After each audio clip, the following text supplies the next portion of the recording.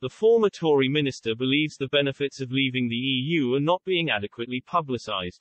Brexit stalwart Anne Widdecombe has urged Nigel Farage to make a sensational return to the political fray to finish the job he started. And the ex-Tory MP and Brexit Party MEP said she would consider getting back in the ring herself if the circumstances were right. Also this week, Maroš Šefčovič, the EU's Brexit negotiator, met with Foreign Secretary James Cleverly and Northern Ireland Secretary Chris Heaton-Harris in a bid to resolve once and for all issues surrounding the Northern Ireland Protocol, the mechanism aimed at preventing a hard border on the island. The meeting came just days after an opinion poll published in the Sunday Telegraph last weekend suggested 33% of Tory voters now believe quitting the bloc has created more problems than it solved. Ms. Widdecombe said the survey's findings reflected the fact that Brexiteers were struggling to get their point across almost 7 years on from the 2016 referendum.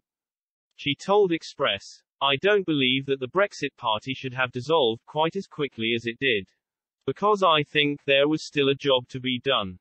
We'd got Brexit, that was quite true, but we had to make sure that the Brexit we got was meaningful and that we took advantage of it. And we're not doing that, and therefore the other side are winning the propaganda war because we've had COVID, we've had Ukraine, and they both brought enormous economic problems to the country. It was, therefore, very easy for Remainers to emphasize the downside of severing ties with Europe," pointed out Ms. Widdecombe, who served along Mr. Farage as one of 29 Brexit Party MEPs in 2019. She continued, "I actually wrote back to a correspondent on my website who claimed Brexit had been an unmitigated disaster, quoting all the statistics for what's gone right since Brexit, that are entirely due to Brexit. But we don't hear that now.